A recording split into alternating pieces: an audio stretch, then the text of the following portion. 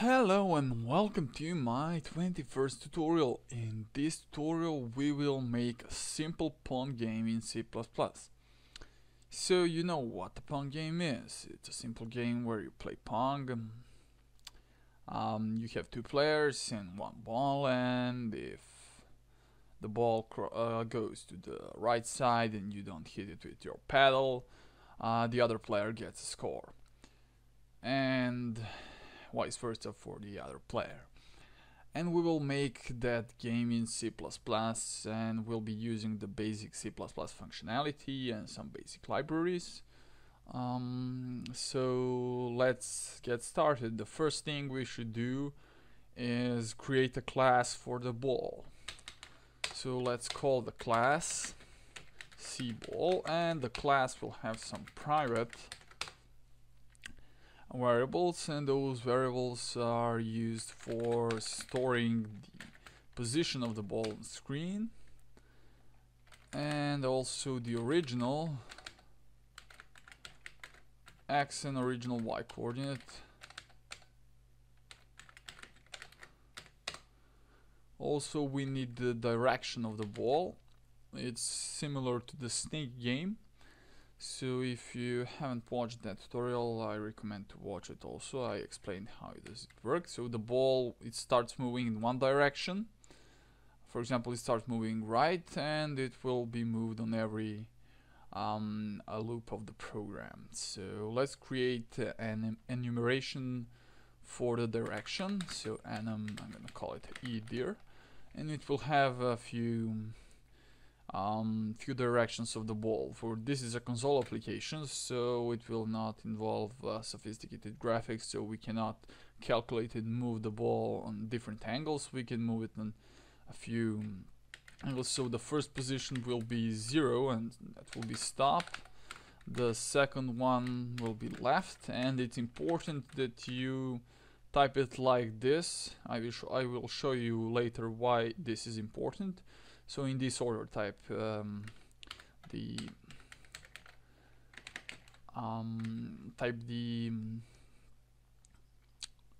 members of the enumeration in this order. So down left 3, right is 4, and up right is 5, and down right is 6. I've typed the integer values also because it's easier for debugging later, so you're gonna see. And we need a direction.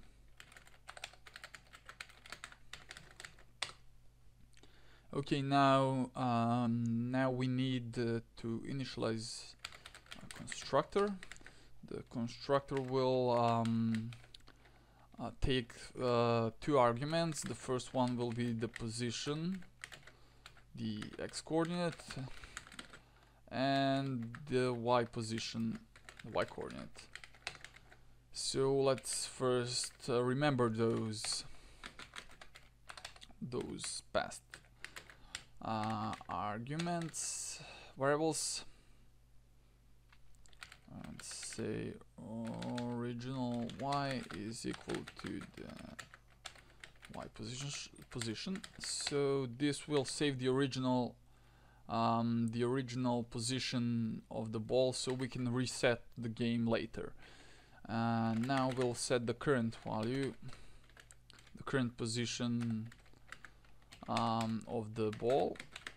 The x and y are current position of the ball, and let's set the direction to stop. We can also let's define the reset function, and we could have done this original x and the y is original y, and the direction is stop. So the constructor will remember these coordinates, and when we reset the game, the current position of x and y will be set to the original one if we call the reset function. And now we need to define the functions for changing the direction of the ball. So we'll call the function change direction, and it will take one argument, and it will be the direction, the new direction. So let's say that the current direction will be the new direction. Now we need to define public functions for getting the current x and y coordinates.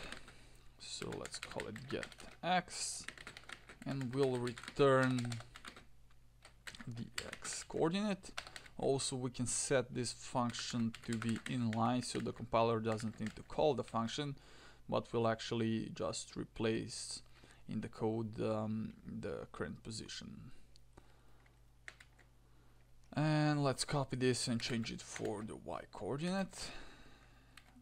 And also we need the direction, and let's call it, we need to return the direction, so get direction and return the current direction. It can also be inline. After that we need to change the direction randomly, so the game will be more interesting. So let's call random direction,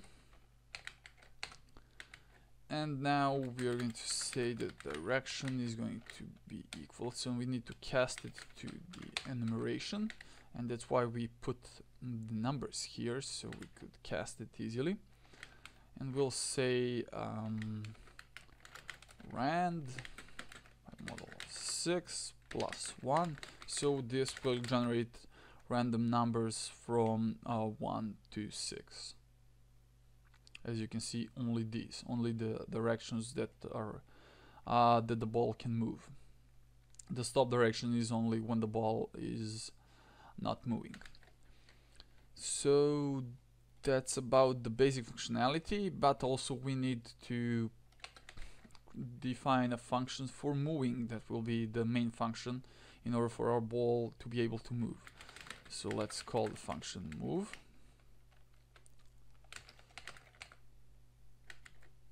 And the function will switch the direction, current direction, yes, like that. And let's say case stop. If the ball is stopped, we will not do anything. We'll break the switch. If it's if the direction is left, we will decrease the x coordinate and break the switch. Why do we decrease the left? Because the coordinate system starts from the top left corner, and the x is increased on the right, but the y is increased going down. So if we go left, the x is decreased. If we go up, the y coordinate is decreased. So it's a reverse coordinate system. Now let's create the case for right. So as you can see, now we increase the x coordinate, and we don't need the up or down. As you can see, we didn't define it there, because the ball can go right, left, up right, or up left, or down right and down left. It can go up or down, only because that's not how the Pong game works. It has to have a little bit of angle.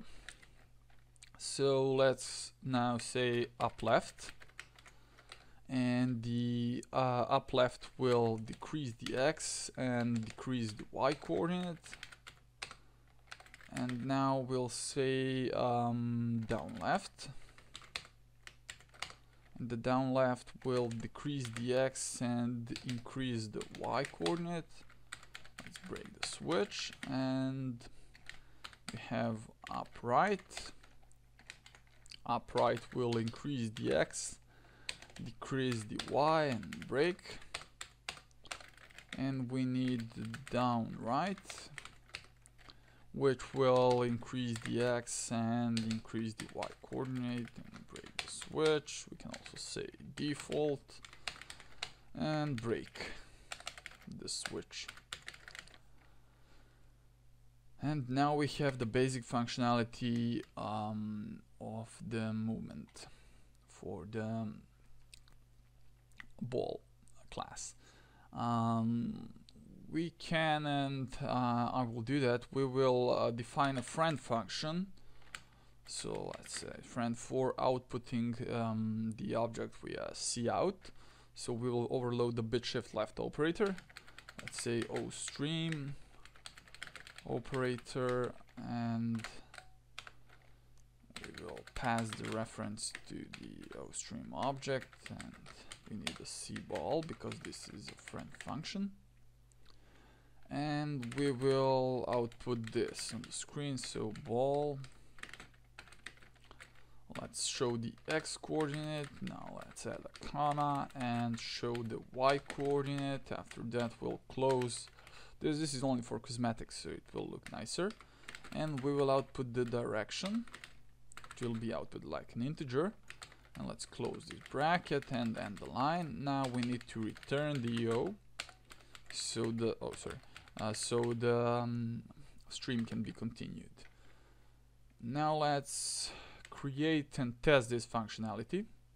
So let's create an object called cball.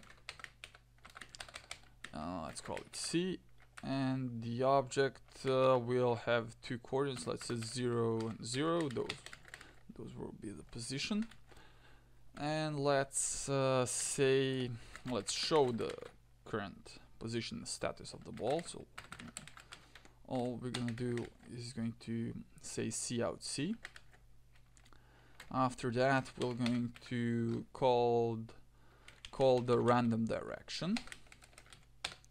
So the direction of the ball will change, but let's display what will happen else. So but the ball won't move because we need to call the move function.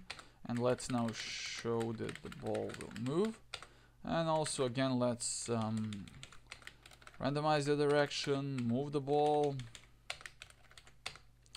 and display the ball status. Also, this will have double new lines because I defined a new line here, which is not that good. So let's delete this. And now let's put the breakpoint here for the program not to end, or you can do system pause as you like, or get char and run the program. Let's see if it works. As you can see, the ball is on the 0, 0 position and the direction is 0. So as you can see, the direction 0 is equal to stop. We changed the direction to 6 and it randomized to down right, and it didn't move because we didn't call the move on the first one. We just changed the direction and printed out the status, and then the ball moved once and it moved down right. Also we changed the direction, but it got the same randomly, and when it moved it went to the 2 2 and showed and then we show the current status of the ball. If you want, we can do this again. Just for the sake, let's change the random direction again and show the ball. And hopefully, also we need to move it. I forgot that. And hopefully now it will be a different story. And as you can see, yes, the ball changed the direction to 5, and the 5 is upright. So the ball moved one step to upright, and it has the coordinates of 3.1. 3 on the x and 1 on the y coordinate. So this is the first part of the tutorial. In the next part we will create the pedal so we can control it. The ball is moving and working, and after that we will finish the game. So thanks for watching this tutorial, and if you have any questions, please post them in the comments. And thanks again for watching, and please subscribe. See you in the next tutorial.